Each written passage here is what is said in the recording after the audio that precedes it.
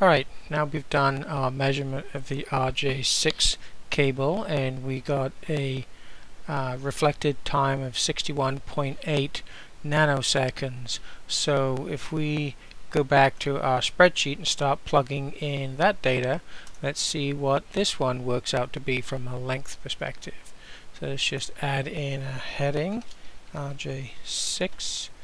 The measured time was 61.8 nanoseconds. The travel distance, we can use the same formula as this one.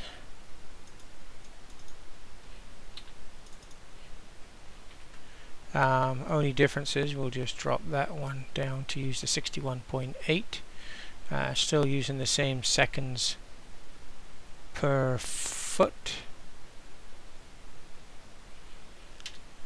And we get a length here of 60.78 feet of travel distance. We'll just copy down this formula, which is basically dividing it by 2.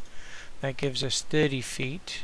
And then the actual length now is going to be using the velocity factor. So it's just going to copy that down, but I know that we have to tweak this because this RG6 is not the same velocity factor, so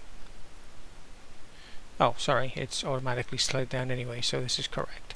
So 0.81, so 81% velocity factor. Alright, so that now calculates out to 24.61 feet for our RJ68 cable. Now if I look at the end of the piece of wire here where I had measured it earlier with a tape measure, I get 299.25 inches. So if I put in here 299.25 and then divide that by 12 to give us in feet, and I made the same mistake as before, stick an equals in front of it, we end up with 24.93 measured with a tape measure as opposed to getting 24.61 measured through the pulse generator. So again, we're a little bit on the other side, but remember it's not a high accuracy oscilloscope, and so if we're close, then we're doing pretty good. And as you can see here, we are within 0.3 of an inch, and 0.3 of a foot.